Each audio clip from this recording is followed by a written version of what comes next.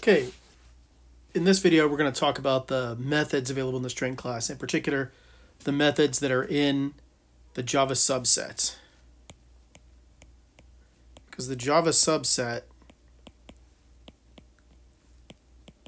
for AP Computer Science A, these are the methods that you could see on the exam and the method you're expected to know. All right? So the first isn't really a method, it's a constructor, string. And since last video we already talked about this, but we'll show just a couple examples like string x equals new string. That creates an empty string. String x, actually, let's say string y equals new string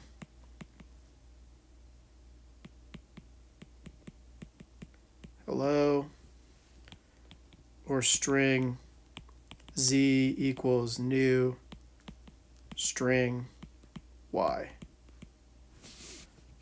Three different ways you use the string constructor. This creates an empty string, this creates a string that's hello, this creates a different string that's hello. It's got the same value as y, but it's a different string pointing to a different area in memory. So now let's talk about the length method.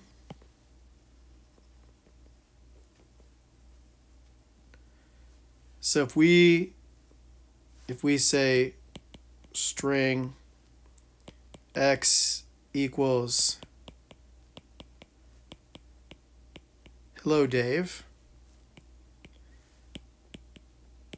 string y equals new string z equals new string Bob, right? Well, if we say int a equals x dot length, sorry, it's a method, so x dot length, a will have a length of 1, 2, 3, 4, 5, 6, 7, 8, 9, 10, right? Including the space, there's 10 characters there, so x will have a length of 10. If we say a equals y dot length, we'll set a to 0 because y doesn't have any characters, so it's an empty string. And if we say a equals z dot length, a will have 1, 2, 3. There's 3 characters, so it will have the value 3. And that's how the length method works. All right. So let's go with substring now. Well, I'm going to do away with all of this except for x. And the first substring method we're going to talk about is this one. Substring from an index to an index. So when we say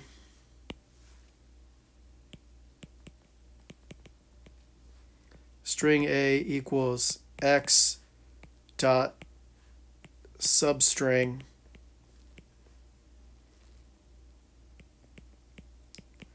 one comma 5, and then system.out.println a, what's getting printed out? Well, we're going to put the indices here: 0, 1, 2, 3, 4, 5, 6, 7, 8, 9. There's 10 characters numbered from 0 to 9. All right.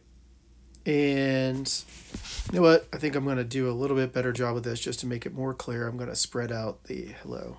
So we're going to say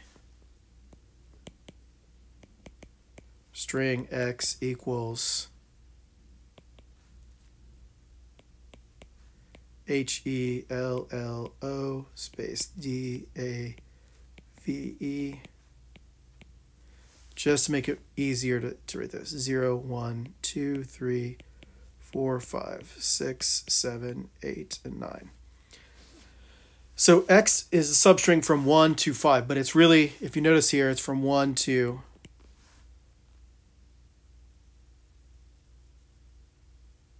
the index of 2, this variable 2 minus 1. So if we're going from 5, it's characters, from 1 to 5, it's characters 1, 2, 3, and 4. So characters 1, 2, 3, and 4 would be ELLO.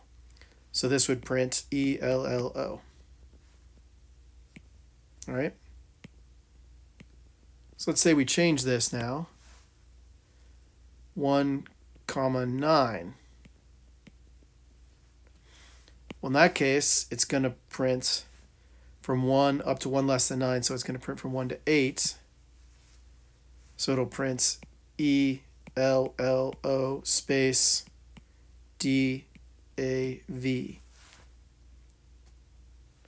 And let's say we print from 4 to 8. Let me just rewrite those. From 4 to 8. Then it's going to print O space DA, because it won't print character 8. So this is what gets printed, is that string, O space DA. So that's the substring method that does 2 and 4, from and to. It takes 2 parameters. Then there's a substring method here, just says from, right? And that's from and then to the length, but that's length minus 1, so it's from that point to the end. So if we do substring 6, we just give it 1 parameter, and then we say system.out.println A. It's going to go from 6 to the end of the string, so 6, 7, 8, 9, so it'll print DAVE. If we do substring 3,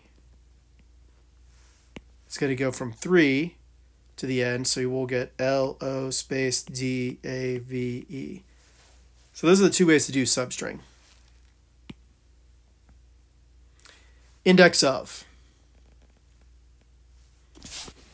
So let's look at the index of method.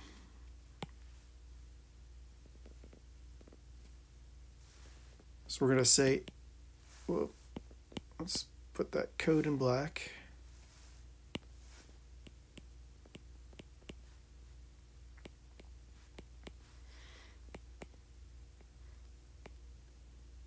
So I equals x dot index of E. Well, in that case, it's going to find the index of the first occurrence of that. So the first E is at position 1, so this is going to print out 1. Now, if we print out, if we say index of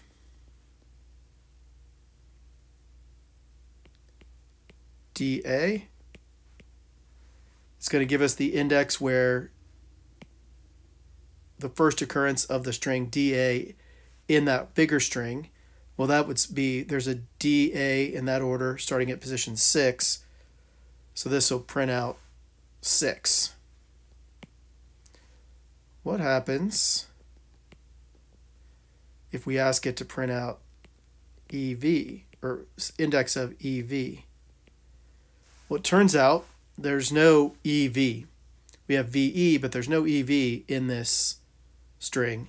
So in that case, it'll print out -1, because it prints out -1 if that's not found. Equals. We have already seen how equals equals doesn't behave the way you'd think. Right? If you remember, we said string x equals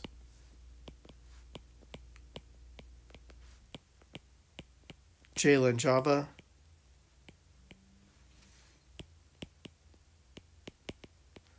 And string y equals new string x. And if we said if x equals y,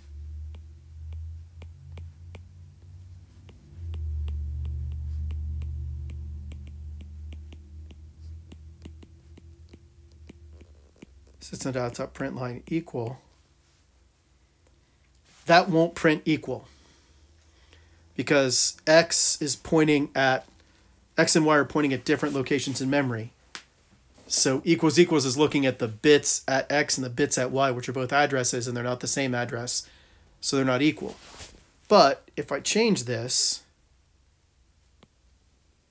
to say x dot equals y, if that's true, then this is going to print equals.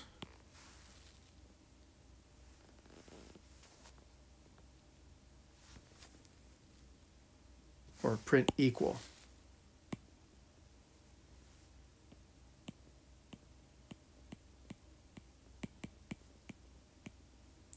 Because the dot equals method checks to see if the two strings have equal value. Notice, if I do this,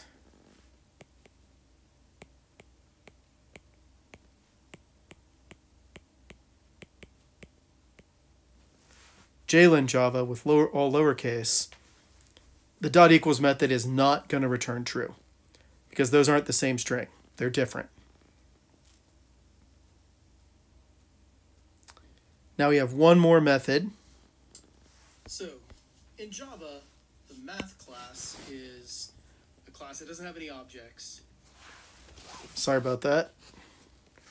Another video popping on in the background. So we have one more method, the compare to method. And compare to is a way to compare alphanumeric, or it's not really alphabetical, although if you're just with letters, it's kind of alphabetical, but alphanumeric order.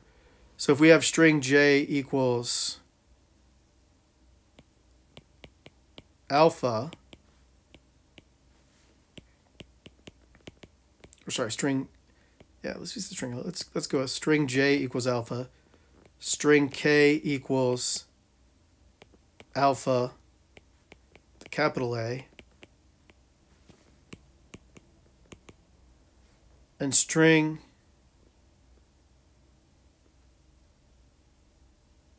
m equals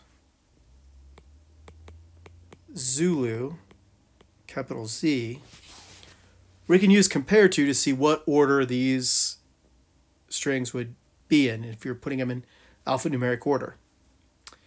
And the compare to method will return -1, or sorry, well, a negative value if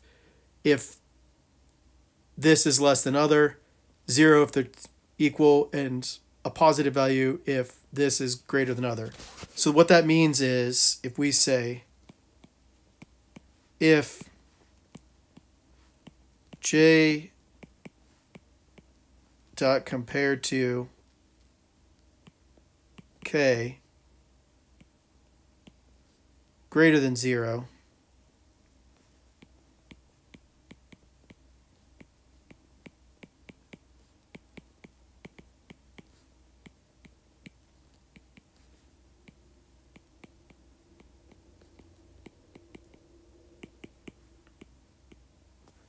we'll say comes after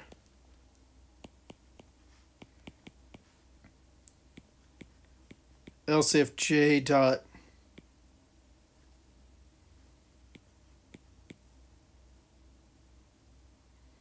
I'm going to make this so I don't have to rewrite. Hang with me just a second here. No, we'll do this. I'm going to pull this one down a little bit.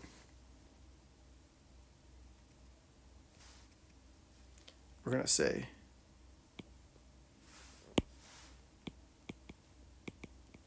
string A equals J, string B equals K, then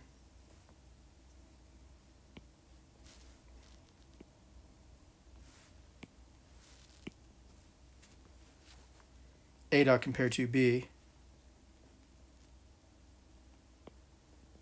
and we'll do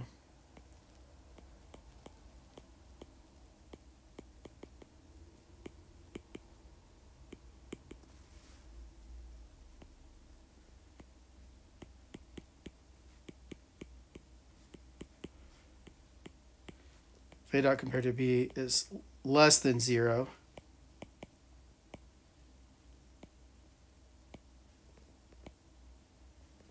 we'll do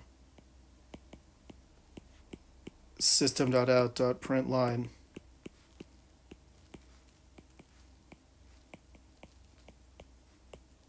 A comes before B. And I could put in, I might as well do it, else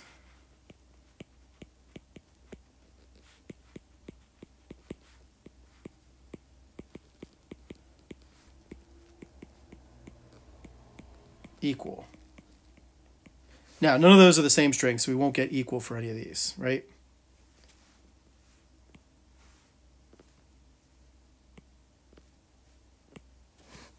Put B there and A there. That'll save me from having to do a lot of rewriting. So if A is equal to J, so A is alpha lowercase, B is alpha uppercase, what do we think? What's the order what's going to happen here? Well, it turns out it's going to say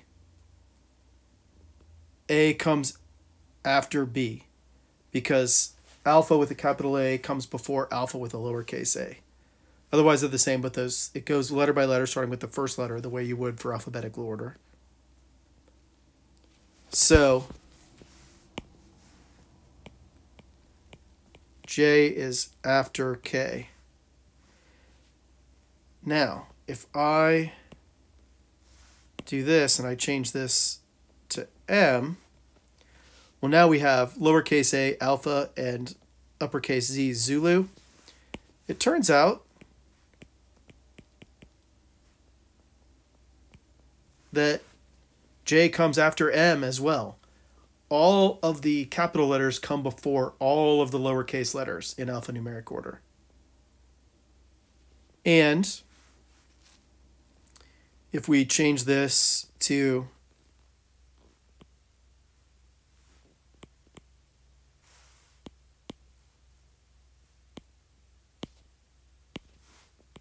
K here, then we get just what we expect. K is before M. Because when it's a capital letter start and then all lowercase, A comes before Z, so K before M. So compare to isn't alphabetical order, it's alphanumeric order. There is actually a compare to ignore case method in strings, which allows you to compare, and if they're letters, it doesn't care whether they're uppercase or lowercase, they're treated the same. But the basic compare to method treats them differently, and all of the capital letters come before all the lowercase letters.